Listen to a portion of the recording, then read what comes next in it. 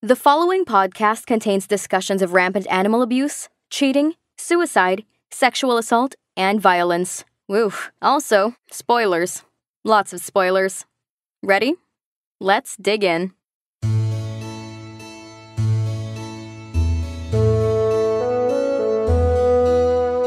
At first, when she hears the cries from the Great Hall, she thinks the worst. But as she approaches to see the commotion, she begins to hear the joy in each shriek, each whoop, and each cheer. Her heart is pounding with each step, and she hopes that her prayers have finally come true. That the man she loves has finally returned to her. And there he is, smiling, looking tired and slightly unwell. She moves closer and closer still, so near that they can almost touch. It had been so long since they had breathed the same air together. She wants to take him in her arms, embrace him, kiss him, and never let go. But she can't. Not while every eye in the court is on them. Not while her husband is watching. Ooh, drama.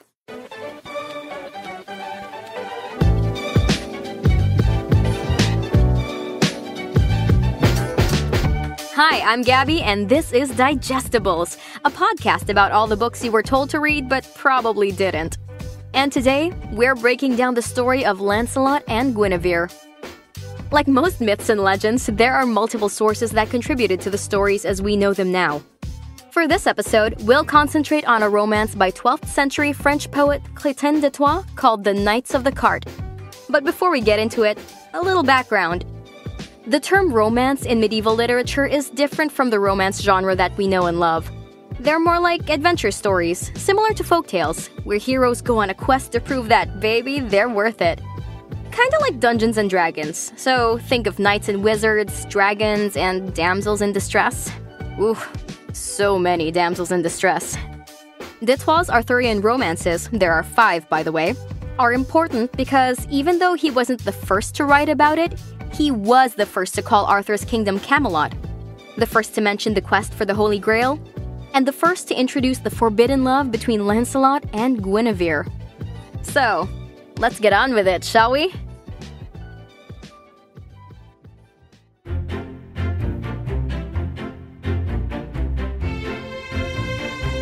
Our tale begins on Ascension Day, the 40th day of Easter, when Jesus ascends into heaven. There's a feast in Camelot to celebrate. All knights and ladies and the nobles of the court are there. It's noted that unlike his usual habit of making a French exit during festivities, King Arthur actually stays after the meal. Wow, he's gonna regret that because in comes a knight who just screams stranger danger. And I'll interrupt a bit to warn you that there are too many knights on this dance floor and most of them don't have names, so I'm just going to give them nicknames as we go along to try to make it easier for everyone. Let's call this guy the Bad Knight. So the Bad Knight, being bad, doesn't smile or join in on the festivities. He just goes straight up to Arthur and says, "Hey, I've kidnapped some of your knights and ladies, and I bet you can't rescue them." And Arthur is like, "Aight, bro." He just gives up almost immediately. The Bad Knight starts to leave, but just as he reaches the door, he stops and adds, "Well, since you're a coward, maybe you know someone who isn't?" Ooh, boy.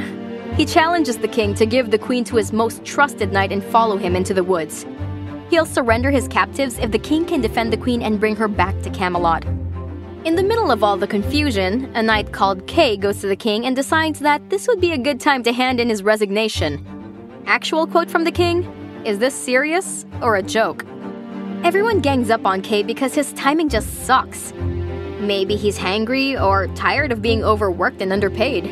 The queen then kneels, bows her head before him, and says that she won't ever get up until he promises to stay. Excellent emotional manipulation there, Guinevere. Kay gives in and they owe him a favor now. Kay says he wants to answer the Bad Knight's challenge if the king will trust him to keep the queen safe. The king reluctantly agrees, even though he really wasn't planning on rescuing the hostages. Wow, what an awesome leader. The queen is bummed too because everyone is acting like she's already dead. Before she goes, she whispers something strange to her horse. "If only you know, you'd never let me be led away." A noble overhears this but does not comment. Something's rotten in Camelot. The king's nephew, Gawain, has a brilliant idea and says that maybe they should be following Kay. The king agrees, and Gawain, always thinking in advance, decides to bring extra horses. Just as the knights are approaching the forest, they see Kay's horse running out, wild and frantic. His bridle is broken, and the stirrup is stained with blood. Uh-oh.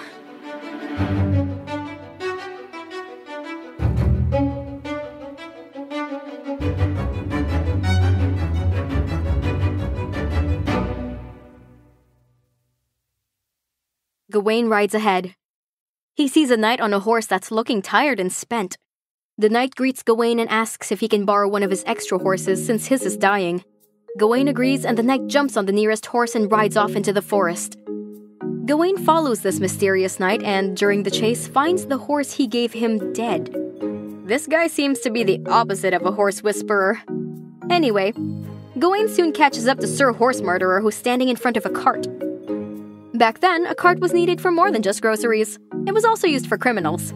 Murderers, thieves, and traitors were put on a cart and dragged through the streets and throughout cities to shame them. Because of this, I guess you can say that anyone who gets put on a cart gets cancelled for life. The driver of the cart happens to be a dwarf, and the knight is talking to him. He's asking if he knows where the queen was taken. The dwarf won't answer him but tells him, "If you get on this cart, I will take you there."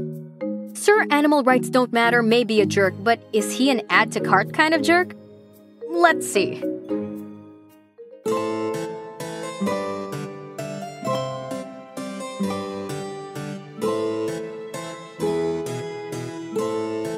The knight hesitated only for a couple of steps before getting in.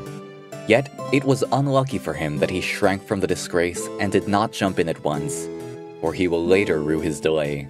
But common sense, which is inconsistent with love's dictates, bids him refrain from getting in, warning him and counseling him to do and undertake nothing for which he may reap shame and disgrace. Reason, which dares thus speak to him, reaches only his lips, but not his heart. But love is enclosed within his heart, bidding him and urging him to mount at once upon the cart. So he jumps in, since love will have it so, feeling no concern about the shame, since he is prompted by love's commands.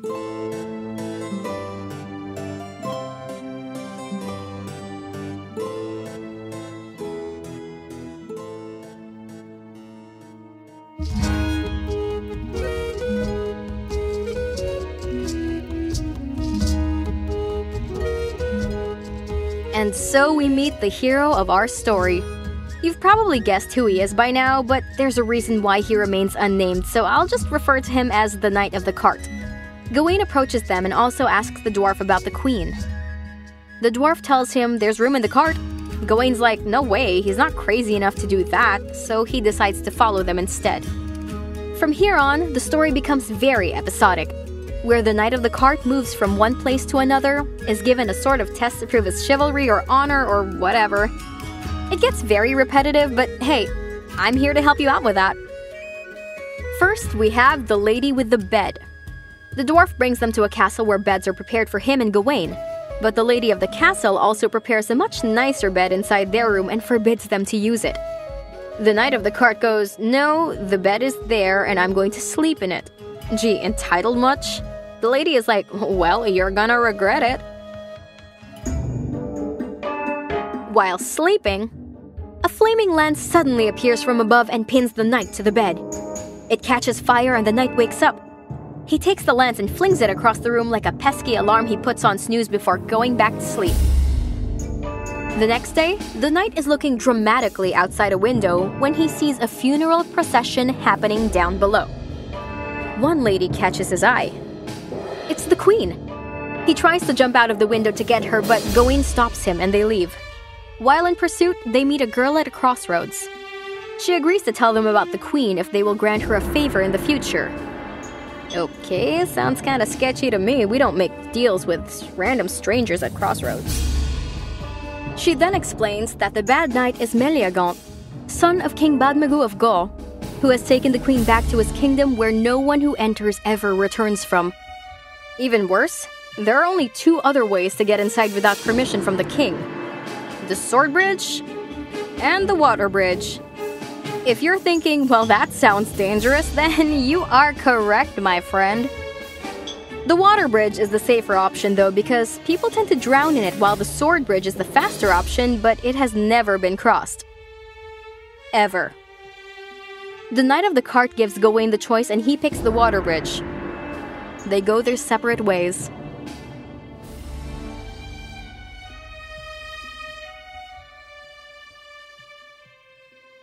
You soon realize that our Knight of the Cart has two basic settings: Fight Mode and Fantasy Mode. In Fight Mode, he's violent and practically unbeatable. In Fantasy Mode, he's always thinking about the woman he loves, that he barely pays attention to anything else. Like the fact that his horse is thirsty from all that dashing around. Seriously, why do people keep handing this guy horses? So while he's busy daydreaming, his horse wanders into a river that's being guarded by a knight. Another knight. The River Knight shouts in warning, "Don't cross, you'll die!" But the Knight of the Cart isn't listening. The River Knight calls out 3 times. Our knight still doesn't hear. The River Knight races towards him and hits him so hard he falls into the water. The Knight of the Cart is mad because, "Bro, why you gotta do me like that? Bro." This activates his fight mode and soon, the River Knight is begging for his life. The Knight of the Cart wants to take him prisoner, but someone familiar stops him and asks for mercy. She's the girl at the crossroads. He agrees because he owes her a favor. Moving onward, he bumps into another lady. She's beautiful and elegantly dressed. She offers him the use of her house on the condition that he sleeps with her. Ooh. He tries to refuse, but eventually agrees. She brings him to her house, and as she's preparing for bed, he hears her screaming. Rushing in, he sees a knight holding her down while others are standing guard. And our hero thinks that this is the perfect time to have a long internal monologue about stuff like honor and courage and love and shame. He finally decides that, yeah, maybe he should help a woman not get attacked. Yay? He shouts the medieval equivalent of "Come at me, bro," and attacks the men when the lady suddenly snaps her fingers and everyone stops. Turns out it was a test. Yikes. He's not amused, but he made her a promise, so he follows her to the bed. He tries his hard not to touch her or even look at her.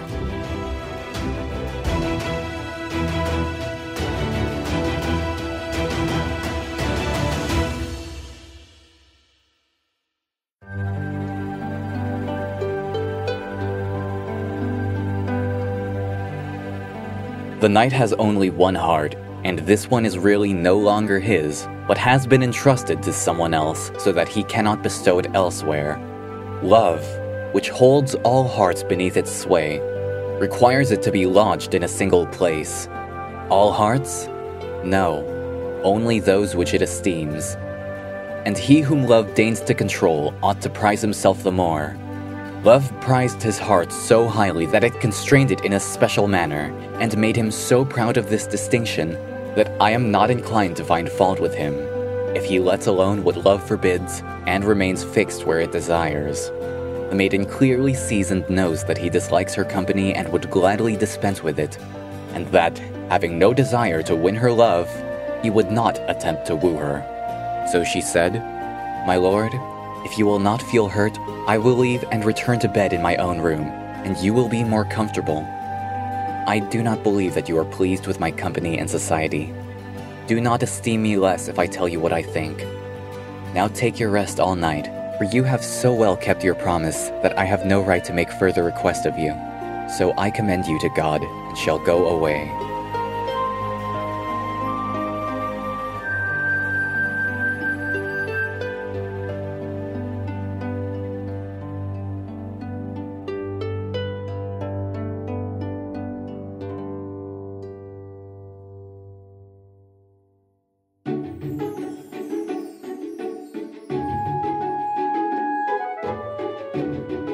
The next morning, the lady asks if she can join the knight on his journey.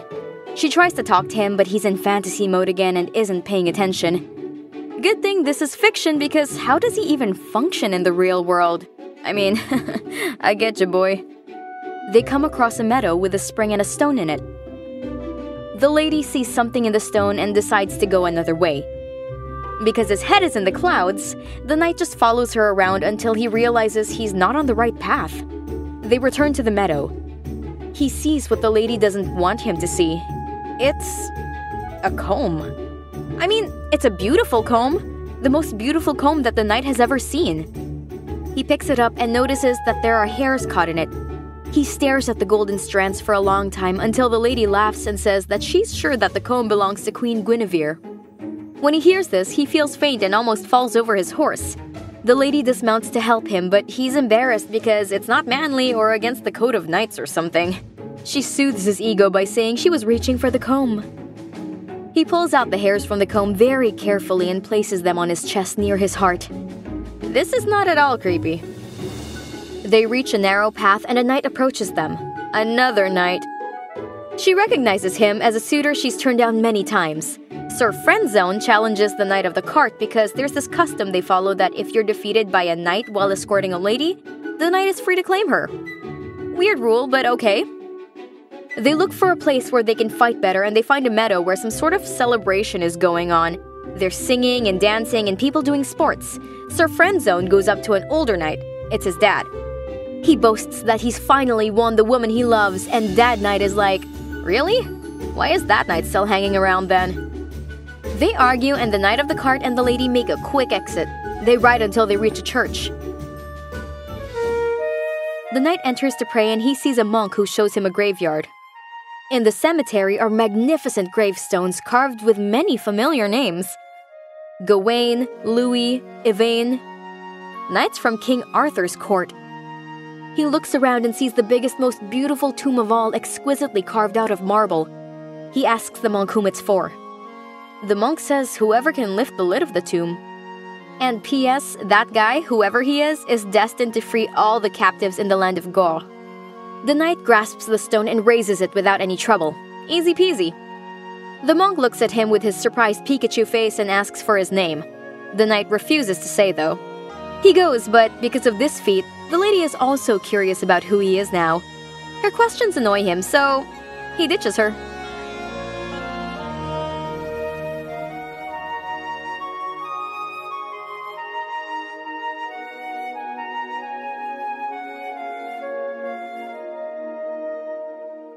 Alone again, our hero meets another knight who tells him of a quicker path to the sword bridge. It's called the Stony Path, but it's very well guarded and very dangerous.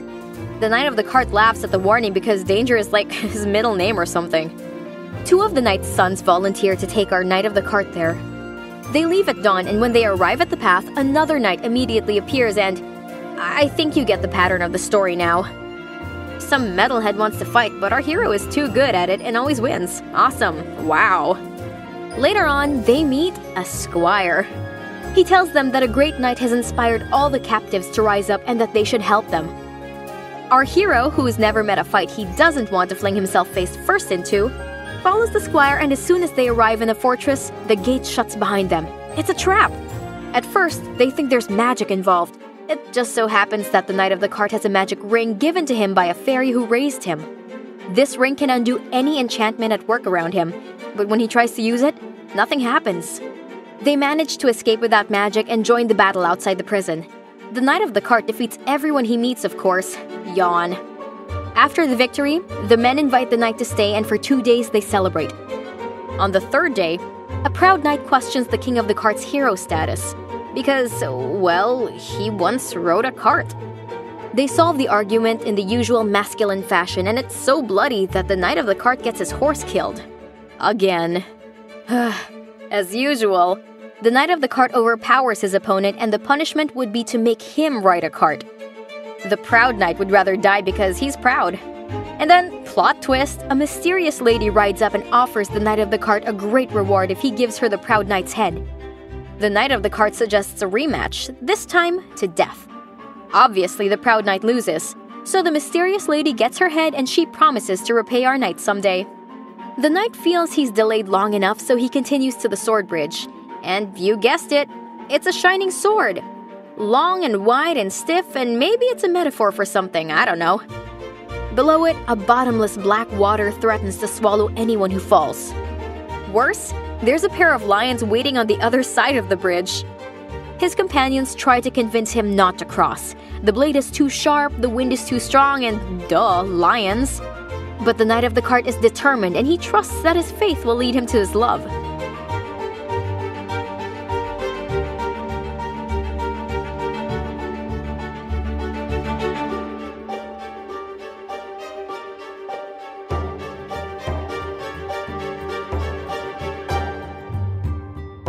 And he, laughing, replies to them, "Receive my thanks and gratitude for the concern you feel for me.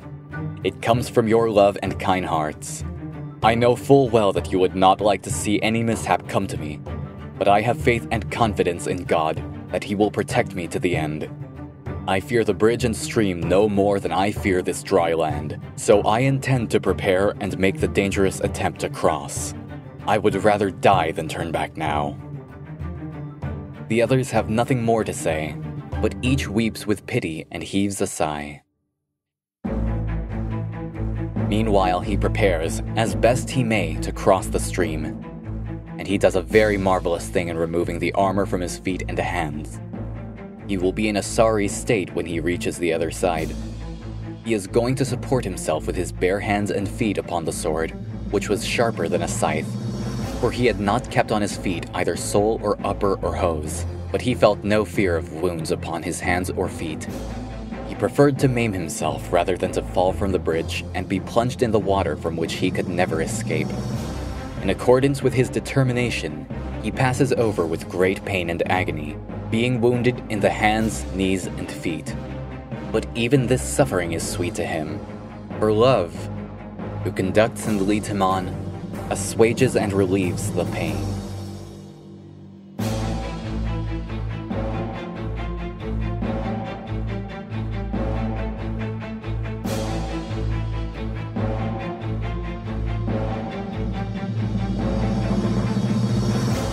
Bleeding, our knight reaches the other side and remembers the lions. He looks around, but poof, they're gone. Remember his fairy ring? The lions aren't real, they're just magic. Overlooking the bridge is an incredible tower.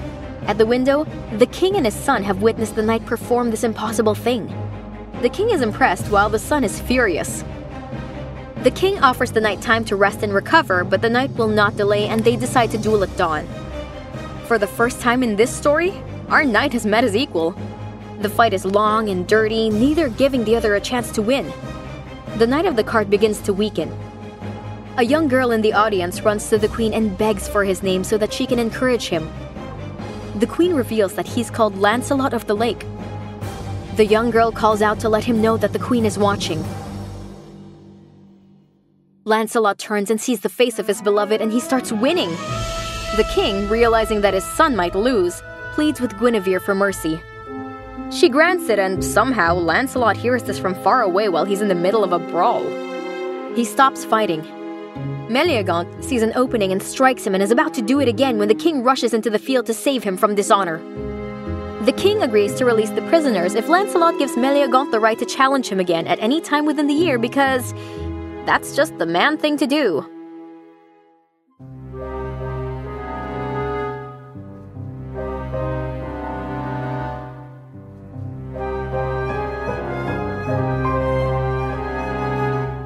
The lovers are finally reunited, but Guinevere is acting strange. She refuses to look at Lancelot or even speak to him. Kay, who's been held prisoner with the queen, has no idea why she's acting weird either. Lancelot shrugs it off and decides to go out and search for Gawain. While away, word reaches the king that Lancelot is dead. Guinevere is so upset that she stops eating and drinking for 2 days. She regrets the way she treated Lancelot. Meanwhile, news reaches Lancelot that Guinevere has died in grief. He tries to kill himself, but his companions save him. Soon enough, they learn that all the rumors are false and Lancelot joyfully returns to his queen. Guinevere explains that she snubbed him before because she knows he hesitated to ride the cart even though he knew it would lead him to her. He hesitated for like 3 seconds, give the man a break. He asks for forgiveness and she gives it. When everyone is asleep, Lancelot goes to Guinevere's room. There are iron bars at the window, but that won't stop our hero. Using his strength, he bends the iron until he can enter. He doesn't notice that it cuts his fingers because he's too busy sleeping with Guinevere. Oh, and Kay is right there in the room with them. Thankfully, he remains asleep. Cut to the next morning. Lancelot sneaks out and puts the iron bars back in place. However, he doesn't notice that his blood has stained Guinevere's bed. Meleagant comes in to check on the queen and he sees the blood on the bed. Kay's wounds had been bleeding all over his bed as well, so Meleagant adds 2 and 2 and ends up with 5. He brings the queen before his father, accusing her and Kay of adultery. Guinevere and Kay defend their honor, but the king sees the evidence and believes his son. Meleagant wants Kay punished and Guinevere shamed. Kay asks for a trial by combat, but he's still too weak, so Guinevere asks Lancelot to fight in his stead.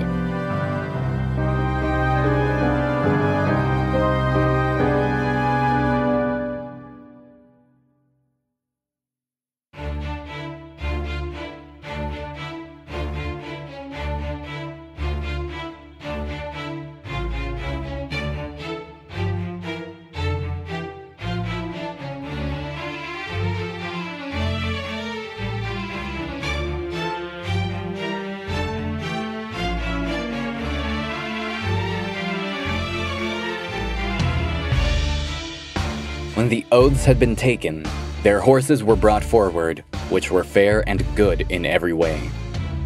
Each man mounts his own home, and they ride at once at each other as fast as the steeds can carry them. And when the horses are in mid-career, the knights strike each other so fiercely that there is nothing left of the lances in their hands. Each brings the other to earth, however they are not dismayed, but they rise at once and attack each other with their sharp-drawn swords. The burning sparks fly in the air from their helmets. They assail each other so bitterly with the drawn swords in their hands that, as they thrust and draw, they encounter each other with their blows, and will not pause even to catch their breath. The king, in his grief and anxiety, called the queen, who had gone up in the tower to look out from the balcony. He begged her, for God's sake, the Creator, to let them be separated. "Whatever is your pleasure is agreeable to me," the queen says honestly. "I shall not object to anything you do."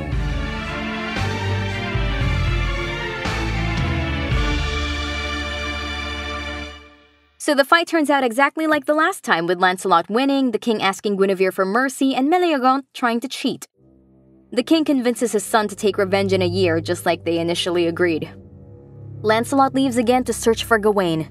He meets a dwarf who offers to guide him. Lancelot follows the dwarf and gets himself kidnapped. His companions realize he's missing, but at least they find Gawain. He's trapped under the water bridge, so they go rescue him and explain the situation. They go back to the castle. The queen is especially saddened by this news. Everyone suspects Meleagant is behind the kidnapping because it's his MO, but they can't confront him without proof. Not long after, a letter arrives bearing Lancelot's seal. It says he's safe in Camelot and that Guinevere, Kay, and Gawain should return as well. They're relieved and go home immediately.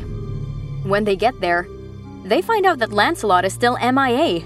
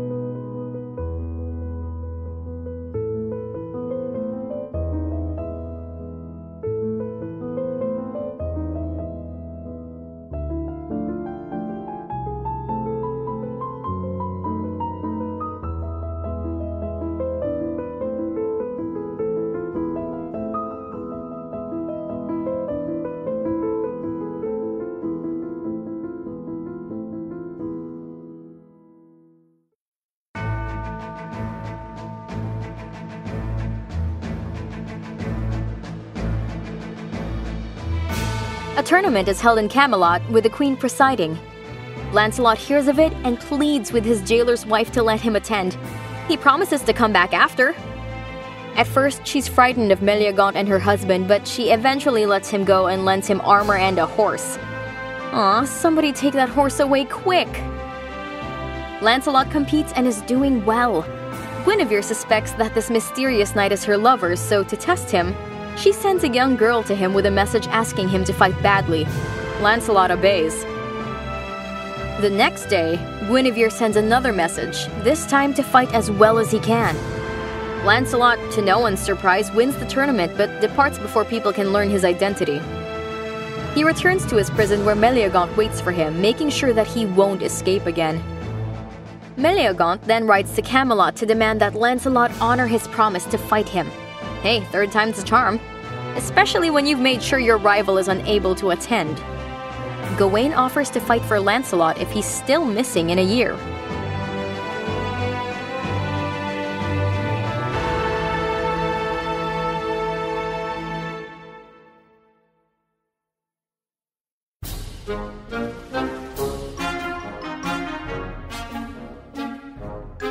Meleagant returns to his kingdom, Gore, and boasts that Lancelot is frightened of him. King Bodmegu does not believe a word of it. Meleagant storms away in anger. His sister overhears this and swears she'll find Lancelot and free him. This is the lady who had asked for the Proud Knight's head and still owes Lancelot a service.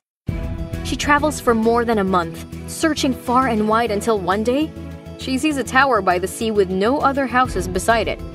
She knows in her heart that this is where Lancelot is being kept. The tower has no door, no ladder, and no way to go inside. She hears a voice moaning from inside, begging to die. She calls his name until he hears and looks out. She identifies herself and tells him she's here to pay her debt.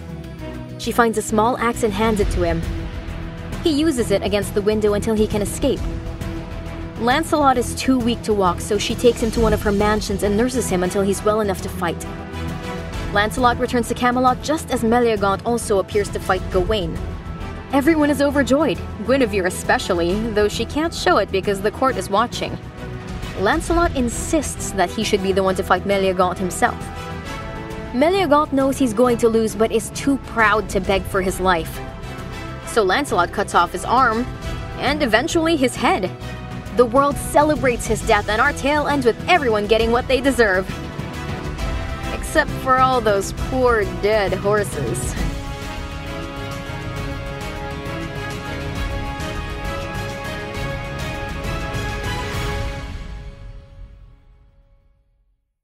So Guinevere's just chillin', minding her own business as King Arthur's wife and Queen of Camelot, when Cloton de Troyes thinks, you know what would make this story better? A love triangle. Hey, if it worked for Twilight. And throughout history, fiction or otherwise, we've always had a fascination with love triangles. We can hardly escape them in books, movies, and TV shows, even in real life.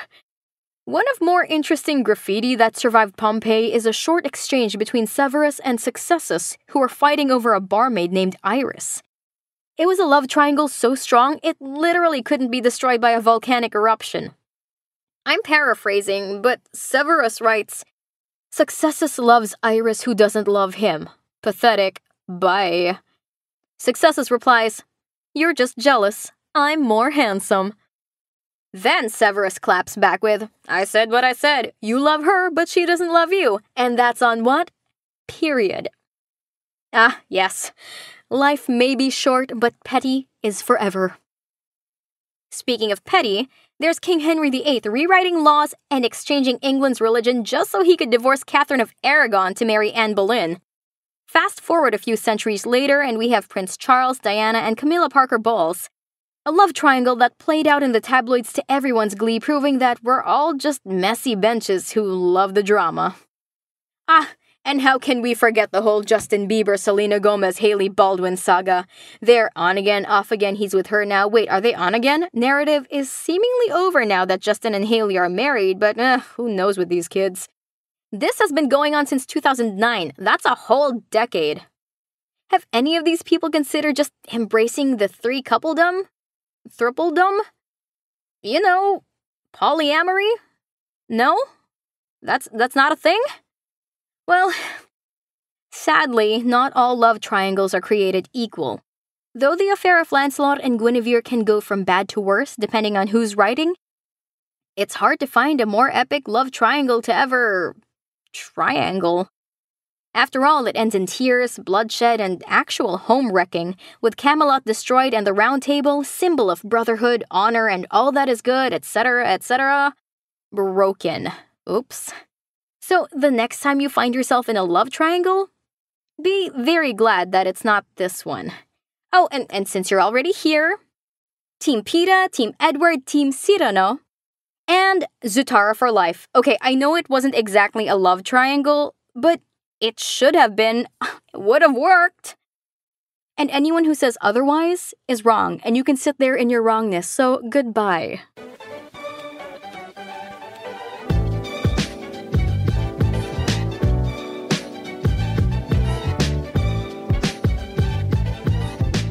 And there we have it! Thanks again for listening, you guys. I hope I made the romance of Lancelot a little bit easier for you to digest. Once again, I'm Gabby, and you can find me at Gabby Pascovox on Instagram and Twitter, or use the hashtag Digestibles Podcast. Thanks again to Thor for helping out with the narrations, and Jazz for composing our theme. Don't forget to tune in next week.